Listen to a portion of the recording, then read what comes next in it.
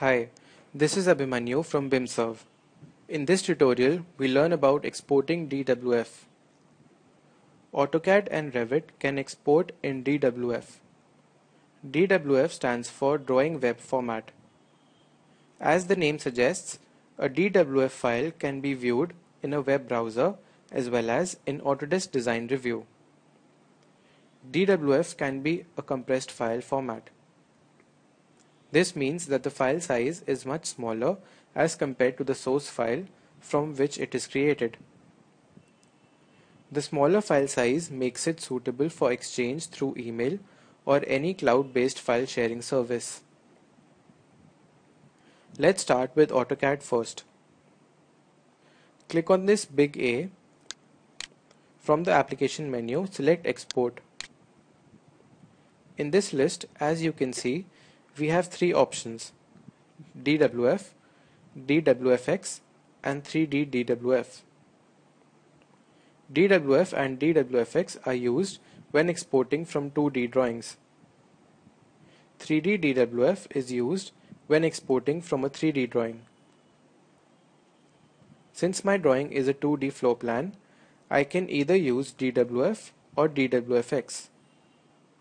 Since DWFX is a newer format, I'll use this to export my drawing. Here in the Save as DWFX dialog box, on the right hand side, we see different settings and controls that determine the file. It shows us basic settings implemented on the file. The type selected is multi-sheet file, the layer information is included, and the password protection is disabled for the time being. Now, let's explore more options available. As you can see, it is mainly divided into two parts. The first part gives us the general DWF options such as location, type, name, layer control. Whereas the second one has options like password protection and block information. I'm not going to change any of these default options for this time. I will save it for now.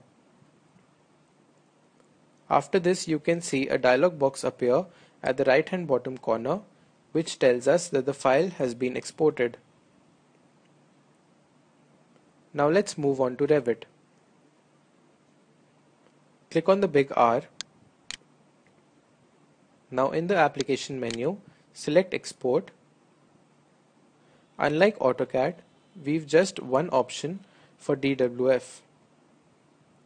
Let's click this option. Here in the DWF export settings, we have three tabs: Views or Sheets, DWF Properties, and Project Information. Views or Sheets is open by default and gives us the preview of the 3D view which is currently open in Revit.